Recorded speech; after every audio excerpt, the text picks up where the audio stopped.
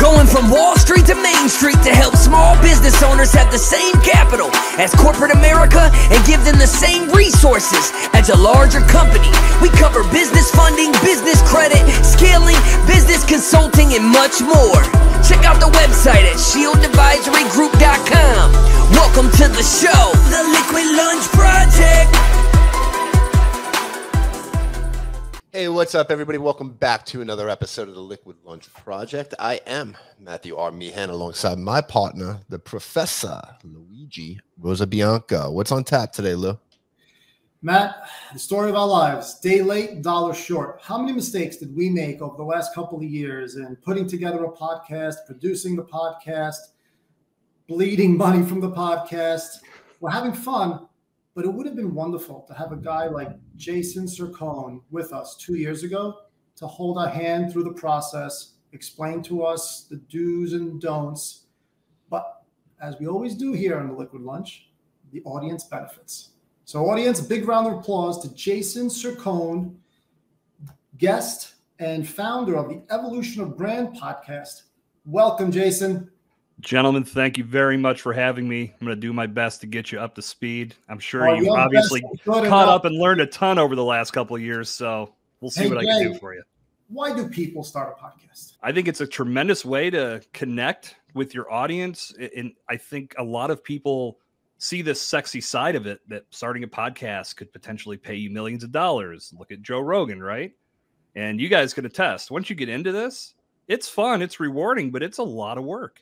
And you really have to be committed to it right from the start. And that's something that I take pride in letting people know up front. If you want to do this, yes, there's a lot that can be gained. You can really gain some traction with the evolution of your brand, no pun intended.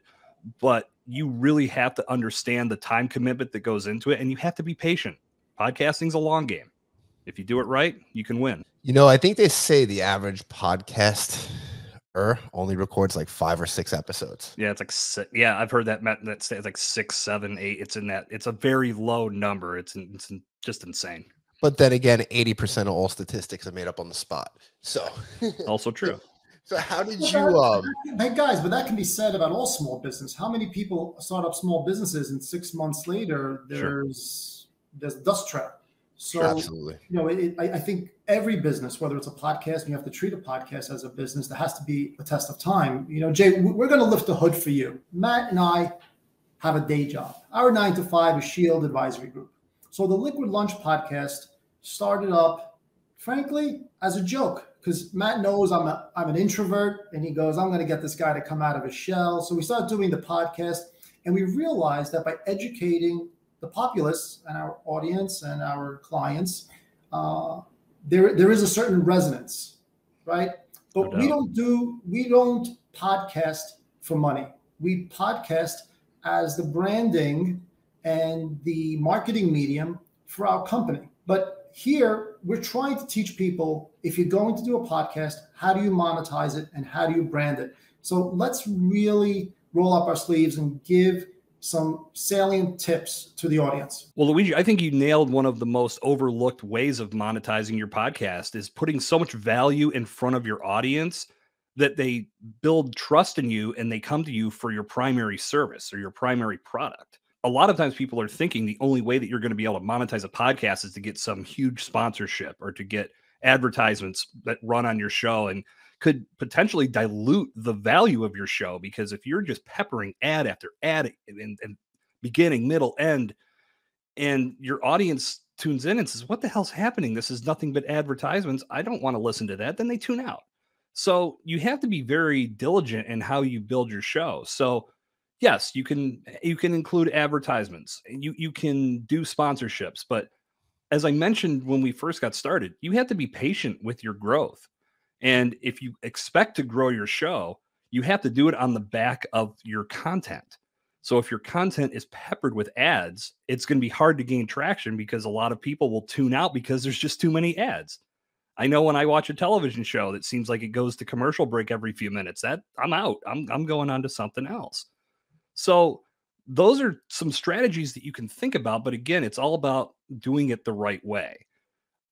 A recommendation I make to anybody is to find some affiliates in your niche, in your industry, that you can partner with and use those as advertisements, because an affiliate commission is going to pay you much more than just running an ad that gets put in with the dynamic ad placement that your host might offer you. So you might have an insurance ad or a cell phone ad or something that has nothing to do with what you're doing. It's just inserted. It pays you pennies on the dollar.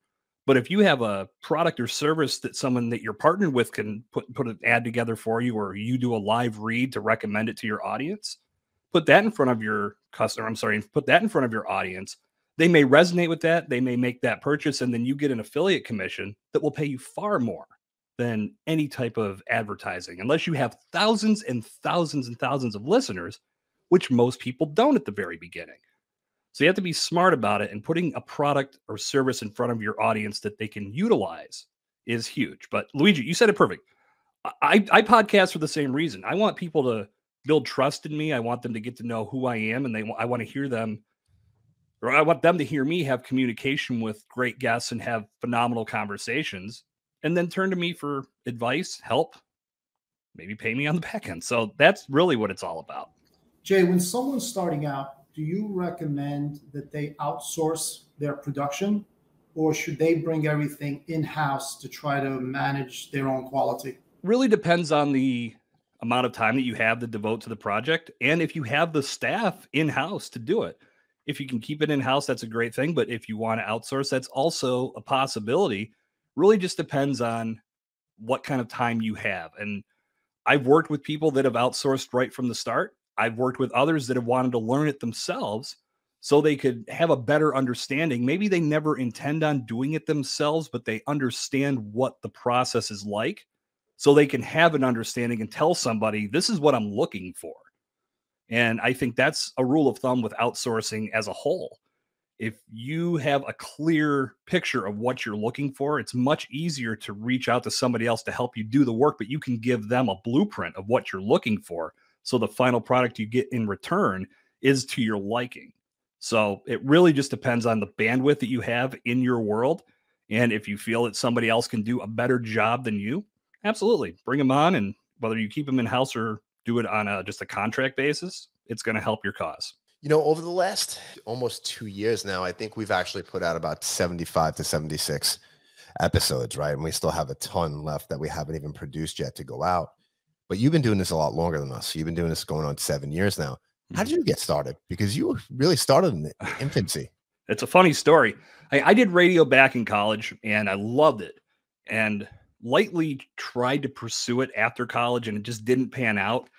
And when podcasting started to become a thing, I was getting a little bit more interested in what this medium was, but didn't have a lot of thoughts about doing it until my best friend and I were talking, and we were just for months started kicking, like, what if we do a podcast? What would we talk about? We're thinking about what we were passionate about: football, sports, pro wrestling, beer. Like, these all these things that we were like, what do we do a podcast about if we're really going to do this? And at that time, I had launched a website called Breaking Brews here in Pittsburgh. And the idea was, at that point, this was 2014. So the idea was to get people to have a further understanding of what this craft beer movement was all about. I think in 2022, you probably think of that and just laugh, because everybody's drinking this beer now. But in 2014, it was a little different. So I wanted to start a site that provided some education, had some advocacy, and really told the story of what these breweries were trying to do. So I did that. And along with it, I launched an app, and I started making some partnerships with some people around Pittsburgh. And the app was designed to promote events and happenings and beer releases, all these different things. And people could get the information right to their phone, and then they could attend these events if they wanted to. And it was, again, the early buzz was pretty good. And out of nowhere, when I first launched the app on day one, I had this guy start trolling me on Twitter about how I was doing everything wrong and all of this was terrible. And I don't know how you think you're going to make this work, and blah, blah, blah, blah, blah. Just tearing me down. And I was conversing back and forth with them. I had never really experienced a troll before, and especially on that level. And finally, I'm like, what the hell does this guy even do? And I go and look, and he had a beer podcast. So I texted my buddy. I'm like, we're doing a beer podcast, and we're going to do a lot better than this guy. So 2 weeks later, we started a podcast, and we absolutely did not do it as good as that guy. We were terrible. It was brutal. So but how did that start? Did you go to Best Buy and buy some mics? You order Amazon, them on baby. Amazon? We did. And this is the thing. Like when I talk to people now, is that you can benefit so much from how I effed up in the past because we did no planning.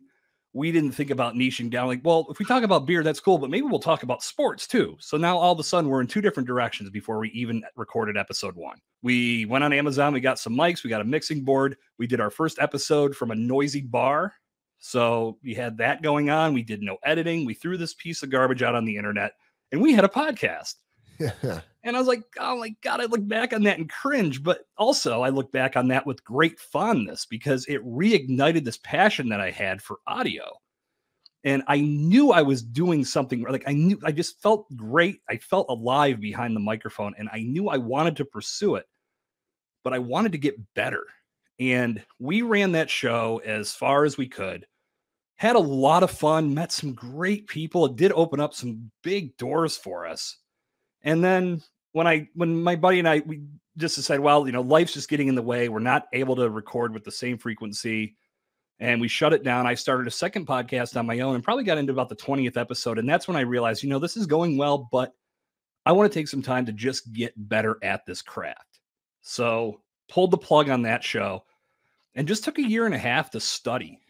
And when I put on an analytical cap and started listening to other podcasts, listening to radio personalities, watching TV, like analysts and weather people and interviewers. How are they conducting those interviews? How are they communicating with the camera so their message was well relayed to the audience? There's really a lot to that. So I ran with that, like I said, for a year and a half. And then I decided, okay, I think I'm ready. And I jumped back in and I was much more comfortable and I was much more successful. Fast forward a little bit, I had a friend reach out to me to help him start a podcast. And that was really what got the ball rolling because it instantly hit me. I could help others do this too. And I was still working in the beer world at that time, but then the pandemic hit.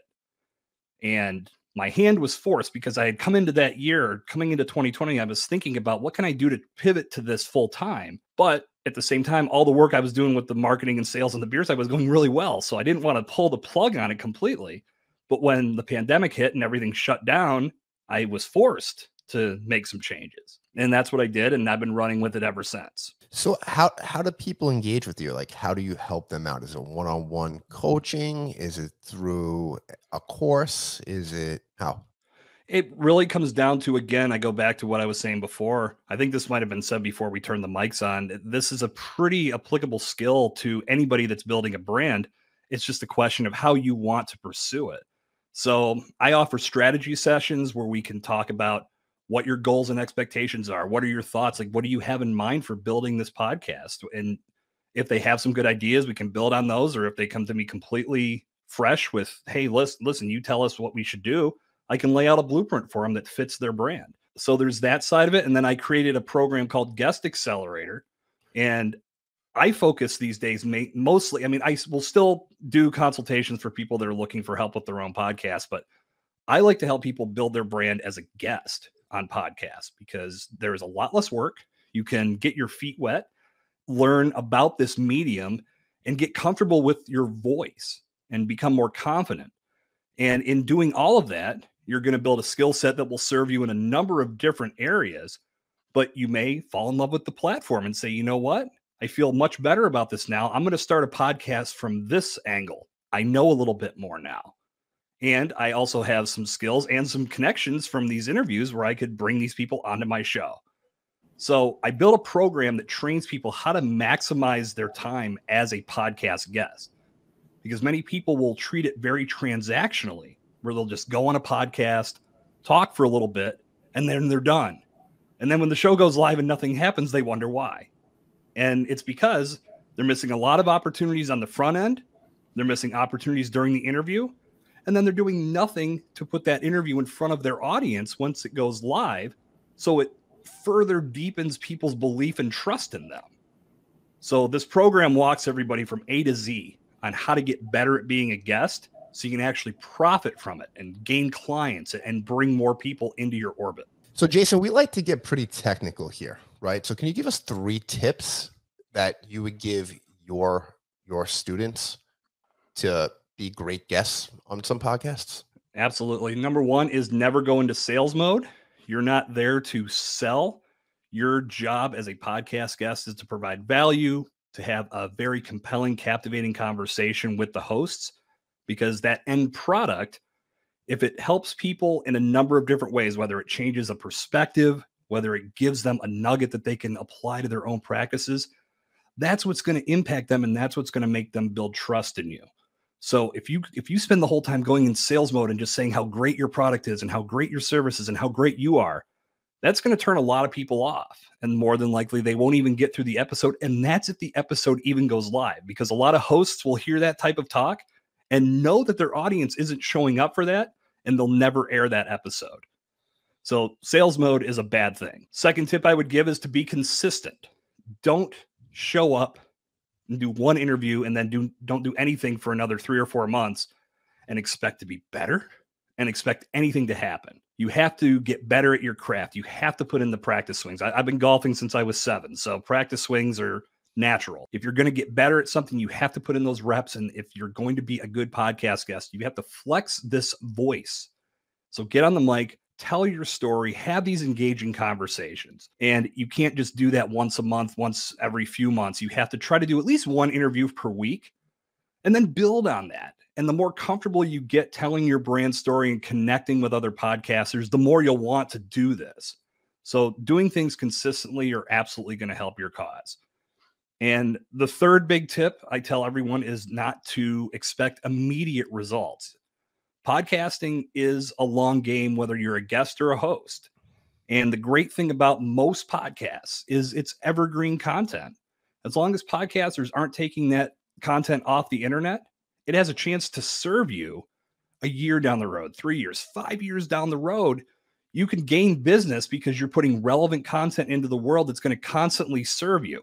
And as new people discover these podcasts over time, they're going to hear your message. When they hear your message, if that resonates with them, they're going to take the next step to connect with you. So as long as you leave a call to action that leads back to your website so they can make that connection, you're going to be in a great spot. So those are 3 tips I would say. Write those down in stone. We're never changing those. Jason, you've got a wonderful history in radio, and your elocution is excellent. Thank you. Do you have any sort of tips for whether you're a podcaster or a guest? Is it Sally sells seashells at the seashore, or do you do the do re mi fa sol la ti do? You want to hear that? This is so stupid, but it is what it is. I have 2 vocal exercises that I do before I do my podcast or before I do an interview. I do the lines from Anchorman that Will Ferrell does in the opening scene with the arsonist has oddly shaped feet. It's stupid, I know, but it's funny. It makes me giggle. Let's do it. Let's do it. I want to hear it. The arsonist has oddly shaped feet. The Human Torch was denied a bank loan. Things like that. And the other thing I do equally is stupid. And this, I don't think I can do this on the mic. You guys are going to make me do it. I know it. The Crash Test Dummies song, it's song for. How's that go? I don't remember. How's it go? I knew you're. I think that once there was this kid who. Now I have a much more deeper voice, so I will absolutely do that to warm up my pipes. Totally dumb, but you have to do something that makes it comfortable for you. It makes it fun. But it works, Jason. You've got a voice like Wolfman Jack. It's amazing. Well, much appreciated. I just to myself, no one has any clue who Wolfman Jack is. Forget it. Well, if you want to, I'll be honest. I mean, this isn't something that happens overnight, and I've had that compliment so many times. I just recently jumped into voiceover work because of that very reason. So many people are like, you have a great voice. Have you ever done voiceover work? And I just finally said, I'm missing something here. I started focusing more on it when the more people were saying it. I wanted to develop it, and Roger Love, who is probably the world's most renowned voice coach, I picked up his book and I got his audiobook as well. And I was going through that. I'm still going through because I go back to a lot of different lessons. And he made me realize that there was the section about all these different flaws in your voice that you may not be realizing are even happening. And I'm listening to it on the audiobook, and he's talking about how your voice might break, or your voice might go high, or your voice might go too low, or you just all these different things. And the one flaw that when he said it, it hit me right in the face was sometimes my voice would get gravelly, almost to the point now, when he said it, I'm like, okay, I can fix that. Now I know how to fix it. So now my voice doesn't come across so gravelly. So much so, I buried it in my head. It's so hard for me to even imitate it and go back to it. So it takes work. And again, this is one of those things that if you're going to put in the reps, you'll develop these skills, and then you can take these skills and apply them to a number of different areas in your life. Are these physical skills? Like, do you change the movement of your mouth and your tongue? How do you stop being gravelly? It's enunciation. For me, it was in the throat. I was discovering that what would happen was I would have some phlegm build up in my throat. I would still be trying to talk, but I would let it build to a point where I wasn't even thinking that it was making the voice come across gravelly. So okay, now I have to be cognizant of if something gets into my throat, I'm going to need to stop and clear my throat. I think I'm quoting a rap song now, and make sure that doesn't come across in the microphone, because I'm trying to create a pleasant experience for anybody that hears my voice, especially when I'm narrating a book or doing a video or doing some type of ad movement or ad read, whatever the case may be. I want people to enjoy my voice and actually say what you said, Luigi. It sounds great. It sounds like Wolfman Jack. What do you think about people that maintain their geographic accents and intonation? Like Matt tells me, when I get a little bit emotional and upset, my inner Brooklyn comes out. It's authentic. There's nothing wrong with it, in my opinion. I mean, I feel that, I believe we share the same heritage, so I always have a soft spot for the Italian rhetoric and the accent. But I feel that you have to be authentic and own your voice no matter what it is. Now, you can practice skills that are going to make it better, make it more clear, make sure that you're enunciating properly and getting your message across, but you can't try to fake it. It's almost, when I think of that, if you guys remember the show House on Fox with Hugh Laurie, I think it was like the 5th season, I realized I saw an interview with him. Like, why is he talking with a British accent on this interview? He is British. and that's what I had to do some digging. I'm like, I had no idea. I had no clue. He did that American accent so perfectly. He had me fooled. I had no clue he was British. And then I realized, to me, I'm like, okay, so obviously he made that work. But I feel that in normal settings, you have to be authentic with everything you're doing, and your voice is included in that. If you try to fake it and get away from that authenticity, I feel like it dilutes your message to some degree. You know how many actors are British that you would never know until they start talking? Yeah, the guy from Sons of Anarchy was another one. Charlie Hunnam. I was like, wow, okay. No, you know what really threw me off? Superman is British. I thought the guy was from Kansas. Which Superman? Or is that a joke? Did I fall for that one? No, the current Superman, the one I don't know his name, but the good-looking, handsome guy that was the most recent Superman. I do not follow. Yeah, well, I was thinking Christopher Reeves when you said that. I'm like, that's what I was thinking too. That's where my mind. I don't follow a lot of those superhero franchises, so like Batman's mine. That's the only one I really pay attention to. So what's next up in store for Jason Cercone? Where are you taking your podcast? Well, I have recently expanded. Probably 6 months ago at this point, maybe 7, I expanded to 2 episodes a week. And a lot of that was based on demand. I've had a lot of people that have wanted to be part of the show, and it's allowed me to expand the content. I may be going to 3. I've been flirting with it. I've had a few weeks where I've collaborated with some people and done appearances on their shows and then had them on mine. So I'll release those a little bit early as a thank you. And those weeks I typically release 3 episodes. So now I'm in that mindset of, do I want to start doing this 3 times a week? And I made a commitment when I first launched Evolution of Brand. I'm coming up, as we sit and record today, towards the end of September 2022. It's almost a year old. Year anniversary will be October 26, 2022. And I made a commitment that for the first year, I was going to do everything myself. I didn't outsource a thing. I've been doing editing. I wanted just to keep it close and make sure that I was building it the way I wanted. And then I said, after a year, I may reevaluate this and start talking to some people about editing the show or doing the show notes for me or whatever the case may be.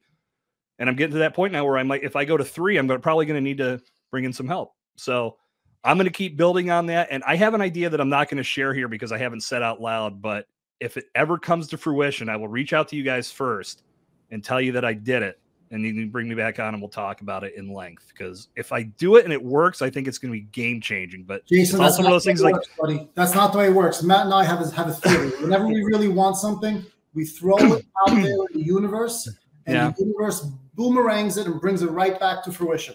What are we doing? Podcast franchising. I'm going to leave it at that. Woo-wee! Hey, Jay, if you're dealing with a new podcaster and he or she is not sure on how to make this work, do you recommend that they start with a weekly, a daily, a bi-weekly? And if so, are there any days that you found resonate better with launches? I'm going to flip that on its head, Luigi. Anybody that's coming into this brand new, not knowing the best direction to go, the first thing I would recommend to them is to become a guest first. And do not go down the road of starting your own show, because what ends up happening a lot of times, you buy equipment. Some people go too far and think, oh, I got to have the state-of-the-art equipment. So they're spending thousands of dollars on setup and mics and mixing boards and all these things that certain resources or certain gurus will tell you need. But then they get a few episodes into it and they're like, this isn't for me. So now you're trying to offload that equipment at a loss, and you really don't need to go down that path until you start reaching out to some podcasters and saying, look, this is what I do. This is my specialty. If you're looking for guests, I'd love to connect with you. Let's talk about how this can work. Start making some guest appearances on shows that are relevant to your mission, your message, and your objectives.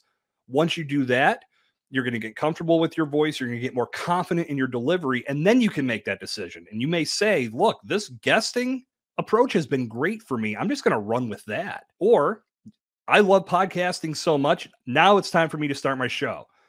Now you have some experience under your belt, and now you have some connections that you've made from your guest spots to where you can reach out to them and say, hey, I'm launching my show now. How would you like to be a guest?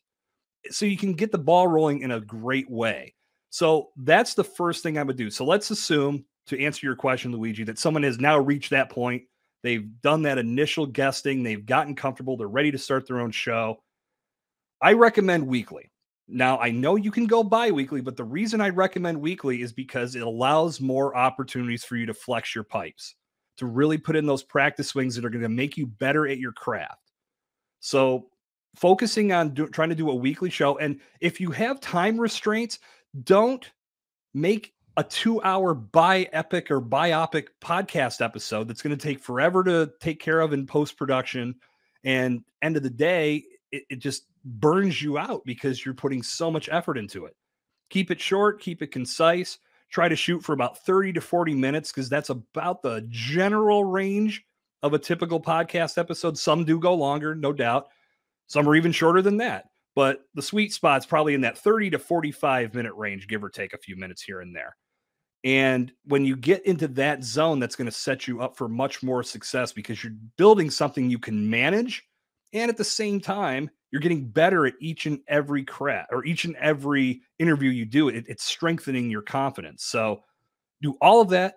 And especially at the beginning, batch some content. Do a few episodes in advance so you're not putting yourself up against the wall from the very start. Because if you come out with one episode and now you got to do it the next week, you may not have the groove yet. So I recommend everybody get at least 10 episodes in the can before you launch your podcast. That's going to put you in a better position to win. And you could launch a few episodes right from the start.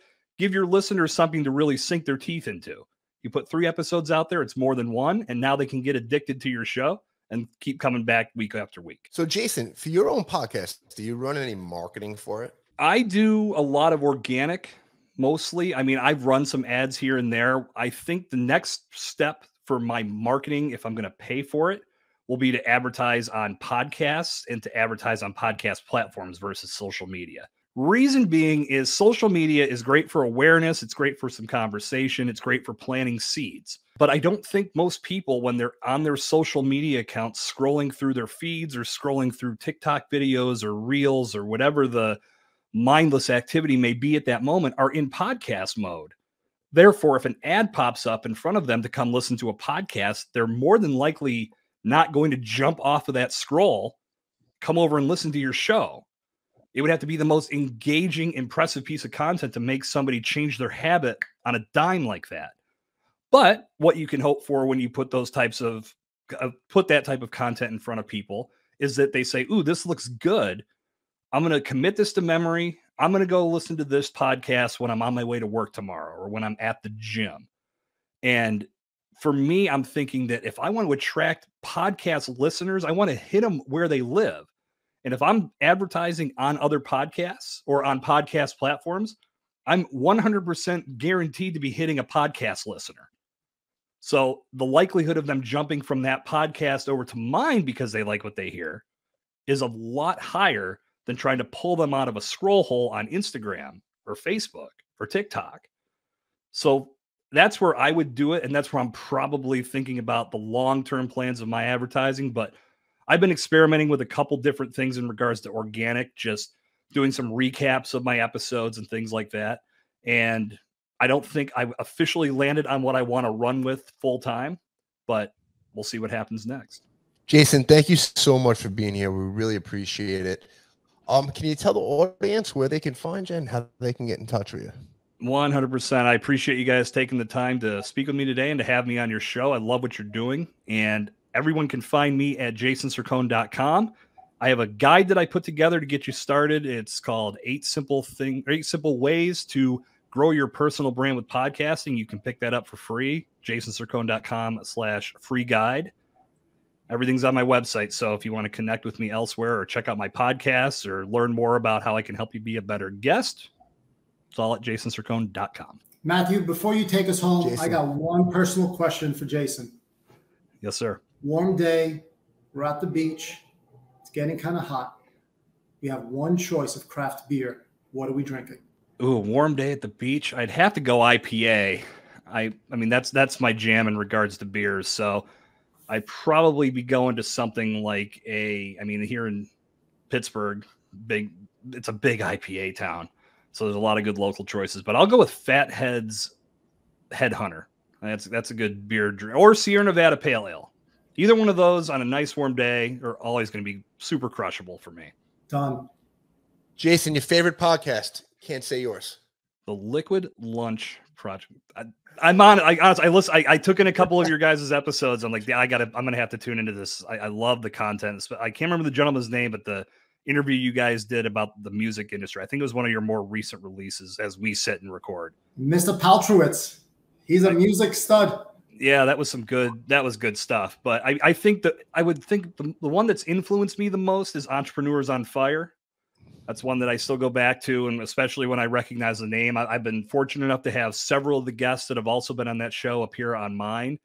And I've pulled some of what John Lee Dumas has built into his show and included it in mine just because I felt like just how clear and concise the messaging is. It just makes sense. And for me, I'm all about getting my audience to the value as fast as possible.